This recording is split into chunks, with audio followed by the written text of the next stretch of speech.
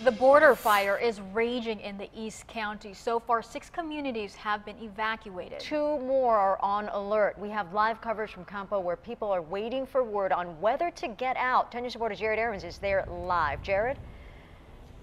Virginia, Melissa, we've been here all morning and that fire has been creeping closer and closer. You can see all of that smoke coming down the mountainside. Here's a look from Sky 10 at the intense flames of the border fire. It's now spread to more than 6,800 acres. It's just 20% contained, and it's destroyed 16 buildings, including 5 homes. This morning, the message was simple to hundreds of firefighters near Potrero.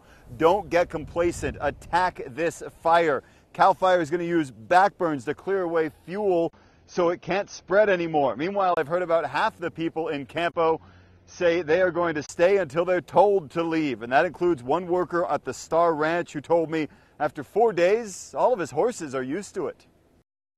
Put them in a corral and they were running all over, but a few hours later, they were even enjoying the view.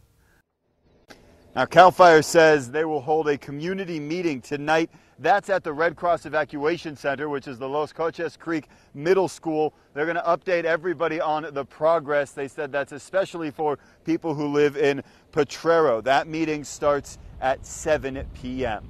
Live in Campo, Jared Aarons, 10 News. Thanks, Jared. 10 News will continue our live coverage on the Now at 4. We'll show you the progress on the battle against the fire and let you know how the evacuated animals are doing.